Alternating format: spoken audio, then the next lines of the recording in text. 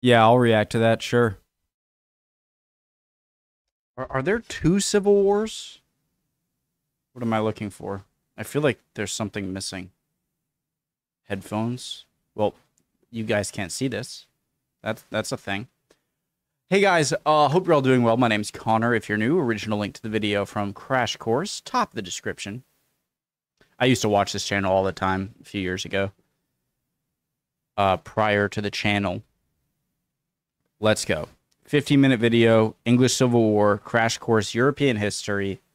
Let's learn. If you're not ready to learn, well, you can at least teach me, because I'm going to have a lot of questions. A lot. So, this is the... Did you have two civil wars? This is the Cromwell, Charles I time, royalist, parliamentarian, or... Let's go. This is Crash. Hi, I'm John Green, and this is Crash Course European History. So, as we saw last week, absolutism was in the air during the 17th century, but not just in France. Across the English Channel, King James VI of Scotland became King James I of England after the death of the childless Elizabeth in 1603, and he found himself thinking, you know, I might not agree with those French Catholics about everything.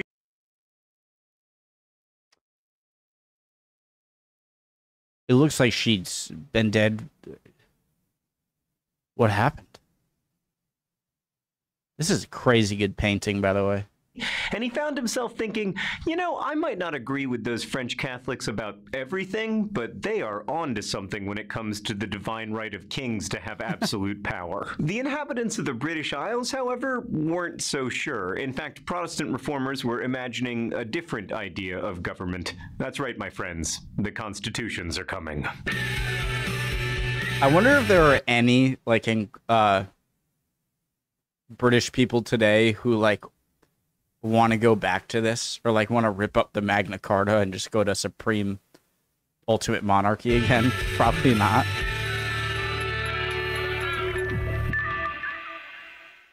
So when he inherited the British throne, James aspired to unite his holdings in Wales, England, Scotland, and Ireland into a more cohesive whole, but of course those regions, despite their geographic proximity, contain quite a lot of religious, ethnic, and economic diversity. Religiously, Calvinists, called Presbyterians in Scotland, Catholics, and Anglicans had...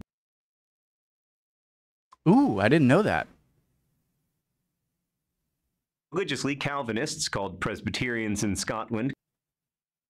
So Calvinists and Presbyterians are the same thing?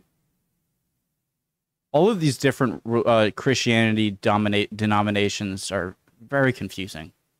Catholics and Anglicans had big disagreements. Also, if you've ever been to a Scottish bar and accidentally said how much you're enjoying your visit to England, you will know that Scottish people are not English. True story, by the way. The entire bar went quiet all at once. It was really uncomfortable, and then I tried to fill that silence by saying, well, you have the same money, which also didn't go over great. James thought he could solve these problems by taking the title of King of Great Britain, one place, one king. He also had his officials institute English laws across all his kingdoms and promote adherence to Anglicanism, and he sought to keep the peace among Europe's great families by marrying his son Charles to Henrietta Maria, the Catholic sister of France's Louis III.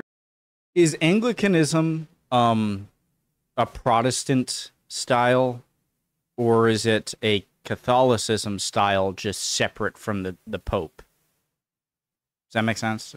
13th, but that only ended Henrietta Maria, the Catholic sister of France's Louis XIII. But that only ended up furthering divisions because Henrietta Maria refused to convert to Anglicanism and became a target for opponents from various factions. Henrietta Maria's husband, James's son Charles, came to the throne in 1625, and he too firmly believed in the divine right of kings because, you know, of course he did. He was backed by the nobility and about half of the gentry, or the wealthy landowners members who were below the nobility, but other members of the gentry opposed the idea of absolutist monarchical power, as did many other less powerful people, including many farmers and much of the merchant classes who tended to live in cities. Those groups didn't have titles or ancient claims to land, but they were driving much of Britain's economy, and they felt that the elected English Parliament should have more power, because of course that would also mean that they had more power. In 1628, Charles bowed to that parliamentary strength by agreeing to the Petition of Right, which said that the king could not raise taxes without Parliament's permission,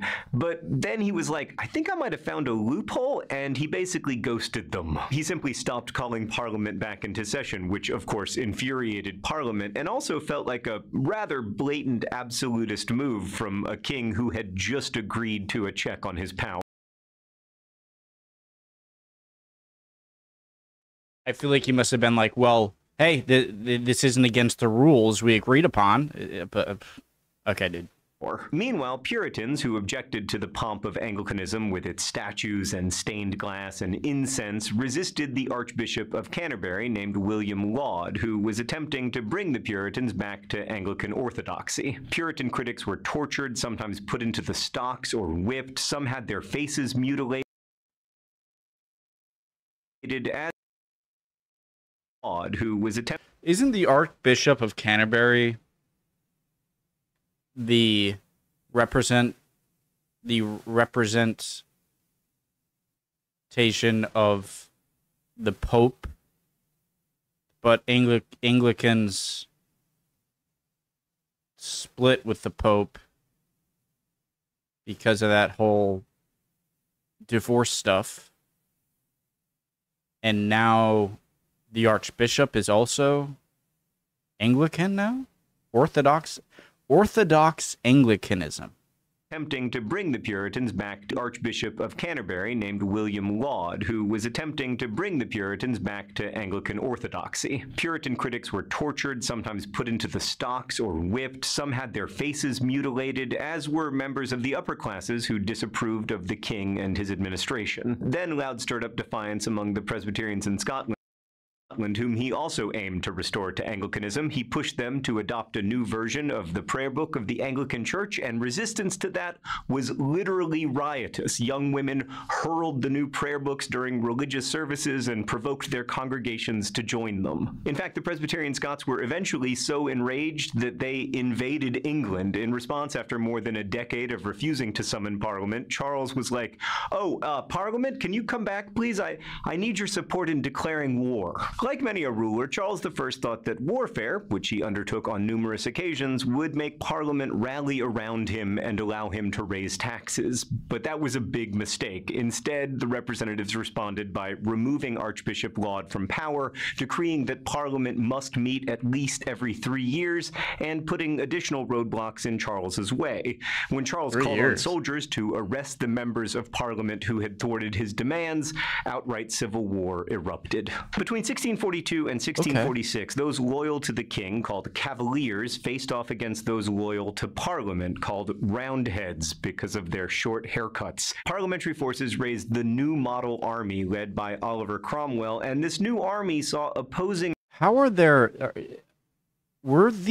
metal armor of the time really this well-fitting? Or was this just the artist making it look more well-fitting? Like, they almost look like they fit like t-shirts or suits. Religious it's impressive. Army led by Oliver Cromwell, and this new army saw opposing religious sects let go of their differences, which allowed them ultimately to capture Charles I and then execute him in 1649. We also have to remember that during these years, the Little Ice Age was taking its toll. Many people died from famine. Furthermore, between 1625 and 1630, this is much more similar sounding to what happened during the French Revolution. It seems eerily similar, and it's 150 years before.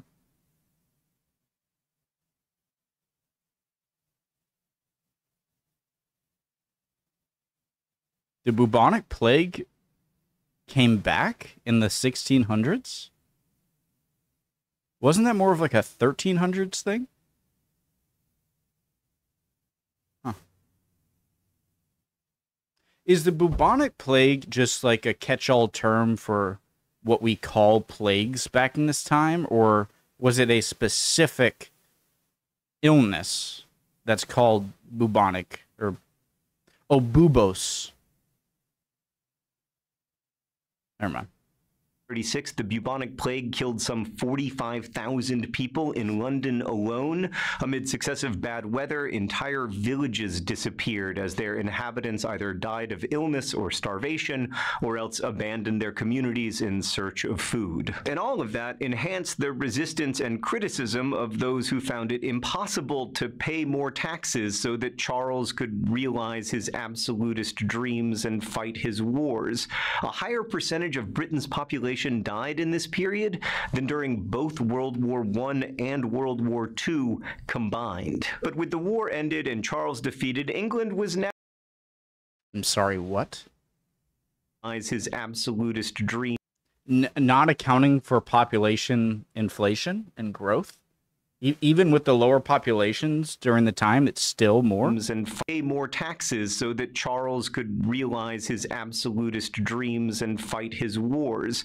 A higher percentage of Britain's population died in this period than during both World War... Oh, a percentage. Higher percentage of Britain's population died in this period than during both World War I and World War II combined. But with the war ended and Charles defeated, England was now a republic, although not quite like contemporary republics, since it was ruled by the increasingly dictatorial Oliver Cromwell. Although, come to think of it, that does make it like some contemporary republics. Cromwell was still the head of the new model army, but without a shared enemy in the king, all those varying sects and religious factions went back to squabbling with each other until Cromwell wiped out those in the new model army who objected to the policies of his Puritan regime. Cromwell's army, for instance, crushed the Catholics in Ireland, whom it was suspected favored a restored monarchy, but even so, Cromwell could not keep his army or his government unified, despite building a very impressive network of spies. In 1658... Was that the time period Cromwell's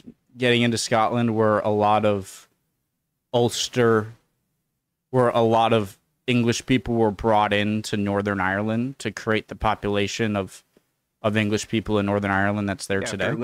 Despite building a very impressive network of spies. In 1658, after less than a decade in power, Cromwell died, and as civil war once more seemed inevitable, in 1660, Parliament summoned Charles II to the throne. Did the center of the world just open? Is there a wig in there? Am I going to have to put that on, Stan? So this was the time... This sounds just like the French Revolution. Just a little more warfare globally, or... Anyways, never mind. Okay. In English... Because they brought back the son of the one they killed, right? Is there a wig in there? Am I going to have to put that on, Stan? So this was the time in English history when the wigs that I, at least, associate with English history and fancy British people started to be a thing. What purpose did they serve? Well, then as now, they were a way of concealing hair loss, but also people like to cut their hair short to minimize the risk of lice. So now I'm worried that this wig that Stan gave me has lice, and we're going to move on with the video. So Charles II was... So it has nothing to do with people just kind of looking the same in Parliament? Summoned by Parliament to become the English king. And you might be wondering why someone who'd seen his father executed... One of you said in a previous video that is his real hair. Parliament to become the English king. And you might be wondering why someone who'd seen his father executed for being King Charles I would want to become King Charles II. But humans are moths that fly toward the light of power, my friends. Yes. And Charles II thought he could be a better king. In some ways, he was. His reign began the so-called Restoration, a time of creativity and discovery, and also further tragedy. In 1665, another outbreak of plague quickly killed some 30,000 people. And then a fire. The next year, fire broke out in London, destroying more than 10,000. So easy to remember the name of the London fire, or remember the date, because it's like 666, fire, 1666. In buildings, including many churches and businesses. The monument to the Great I heard Fire I'm pausing so much, I'm sorry. I'm not, okay? That a lot of the reason for that fire spreading might have been because of the overhanging second floors, or I guess you would say first floors, And so it like the fire could transfer more easily. I don't know if that's a myth. It encapsulates just how thoroughly religious disagreements shaped every facet of human life. Even when memorializing the dead, the monument's inscribers couldn't help but make it sectarian, writing, "Here, by permission of heaven, hell broke loose upon this Protestant city, the most dreadful burning of this city, begun and carried on by treachery and malice of the popish faction." Now, of course, that wasn't true. The fire started in a bakery run by an Anglican. Charles II, meanwhile, had a Catholic mother in Henrietta Maria and was seen to be gravitating toward what that monument called the popish faction. He loosened restrictions on Catholics and other dissenters, a move Parliament responded to with the Test Act of 1673, which excluded all those who weren't loyal to the Anglican Church from government positions. So just for a quick recap, James I tried to unite all of Great Britain and Ireland under one absolutist crown before dying in 1625. His son Charles I ended up being on the losing side of the English Civil War and was separated from his head in 1649, at which point Britain technically became a republic that more closely resembled a military dictatorship, which eventually failed, leading in 1660 to Charles II becoming king. Charles II had at least 12 children, but none with his wife, so his rightful heir was his brother James, a Catholic, who would eventually become king, but only for a few years. But before we get there, let's go to the thought bubble. Across these decades, people saw the social order turned upside down as some male reformer... How did they find out that the kids that he had were not with... were with someone else? Couldn't he have just lied and been like, yo, nope, this is our kid? I'm sure the wife would just say, like, no. But then I'm surprised there aren't more, like, killings of spouses just so, like, oh, keep quiet. Nope, this is actually our son. He's the heir.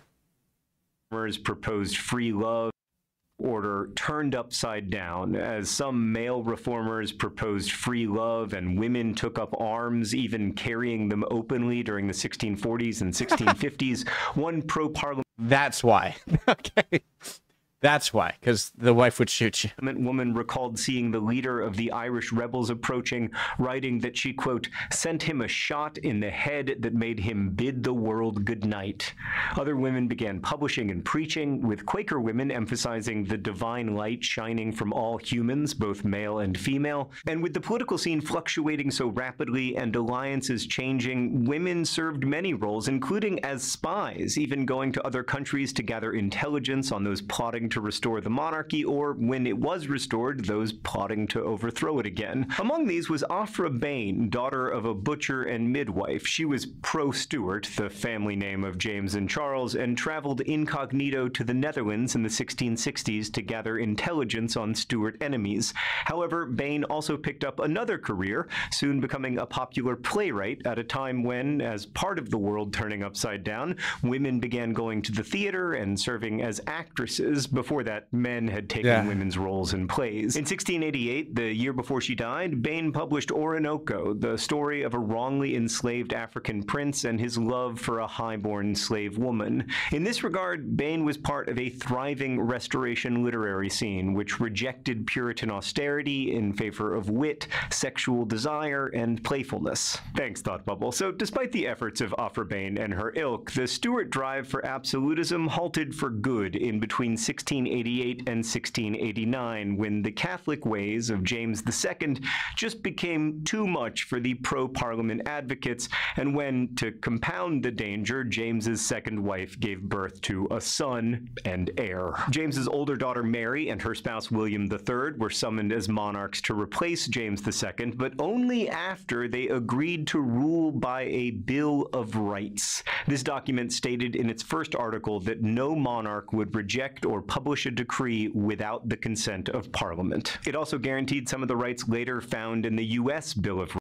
It's like a Magna Carta 2? rights, including, for instance, the right to bear arms, at least as long as you were Protestant. And it's important to note that political theory underpinned this political transformation, which came to be called the Glorious Revolution. And this is the part in European history where we usually talk about Thomas Hobbes and John Locke. Thomas Hobbes took a very pessimistic view of human nature and argued for an absolutist form of political organization in his book Leviathan. It argued that a lack of political regulation created lives that were, quote, solitary, poor, nasty, brutish, and short. In Hobbes's worldview, with absolute rule, one surrendered any claim to personal liberty, but received in exchange a measure of personal well-being and protection. Okay, I hate that argument.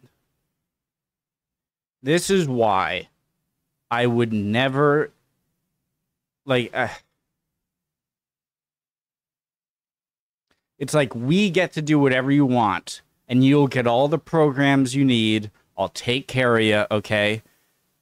And it just, okay, but I'm taking that and giving up any power to change life. And who's even going to know if you're going to back up that promise? Like, that's the most horrifying thing a government can say, is we'll take care of you, we'll do everything, don't worry, just live your life, we'll take care, okay?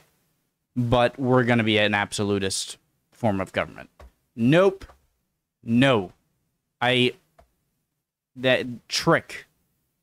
That absolutist government. But there was another famous English theorist of government and human society, John Locke, who presented a much rosier view of humanity in his two treatises of government. Locke argued that in a natural world, individuals were born free and equal, but that they rationally banded together to create a government that would uphold laws and protect their rights. So of humanity in his two treatises of government. Locke argued that in a natural world, individuals were born free and equal, but that they rationally banded together to create a government that would uphold laws and protect their rights. So Locke is seen as articulating a theory of government similar to the one put forth by the Glorious Revolution, and also similar to the one outlined in the preamble to the U.S. Constitution. And in many ways, Locke's political thought is the foundation of traditional or classical liberalism. We the people, in search of a more perfect union to protect, defend liberty. I forget. That is the belief in rights and freedom as intrinsic to the human self. And we see this theory amplified from Locke's time down to the present day. Like today, many of us take it for granted that humans have certain natural rights, including the rights to life, liberty, and property, language taken directly from two treatises. But human rights are an invented concept, albeit a very useful one. King Henry VIII, for instance, did not agree with the notion that those who claim to own land actually owned it, as evidenced by his extensive reclamation of Catholic land for himself. The creation of concepts of human rights reminds us again that how we imagine the world, and indeed how we imagine ourselves. I think it's helpful that when we look at figures in history and stuff they did, bad or good, okay? Especially the bad, because the good, I think, is easier to look at and see how every person can do it. But when it comes to figures and the bad stuff they did because of the power they had, I think it is so important that we see that not as a person doing something, but what a person in power can do, you know? Because pointing out just a person and the bad things they do, I think lets our guard down in that, like, oh, that was just a person. It's like, no, that's what people can do when given a lot of power, you know? Bad things. Everyone is capable of good things. Everyone is capable of bad things. There have been very, very, very 0.0000001% of the population in history to have an enormous amount of power, okay? There were a lot of people in history, but compared to everyone, all right? And so you can't judge how the whole population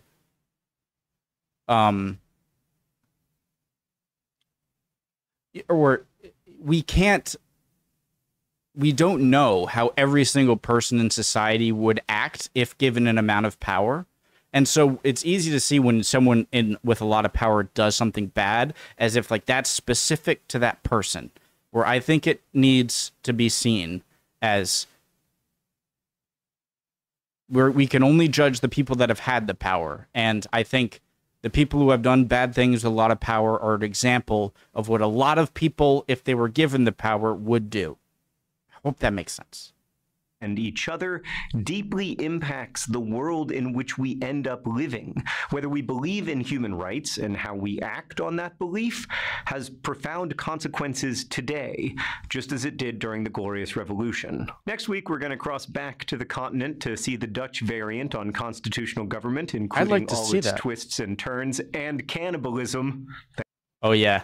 Thanks for watching. I'll see you guys like ate the prime minister or something. Then. Thanks for watching Crash Course. Love it. John Green, is that his name? I love the host, love the channel, and that was very informative. In fact, where was the recap? To the king, for instance, peeled weather, invasion, or else abandoned roadblocks funded by a ruler. Charles, Presbyterian Scots were eventually so. Thanks guys for watching. Love y'all. Hopefully I'll see you guys next video. Would appreciate any comments. I'm just gonna keep the video going for a little bit, just to see if I can find that. I love that he did a sum up real quick. Erupted, faced off against 1642 and 16 parliamentary strength by agreeing to the Petition of Right video. So Charles II was seeing his father execute the light of pounds, including with that monument. But before we get there, let's go to the thought bubble. Across these decades, Charles II thought he could be. I forget exactly. Okay, it was when he did the recap. It's like, so James I wanted to unite the British Isles into one thing. He died. His son came in. He tried to get more power. He was executed. Cromwell came in, kind of a dictator.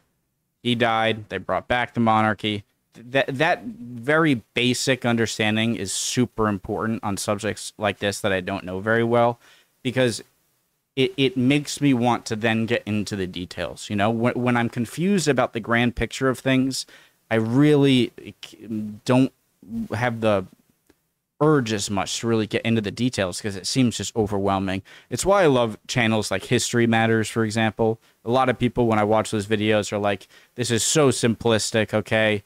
Well, that's why I like it.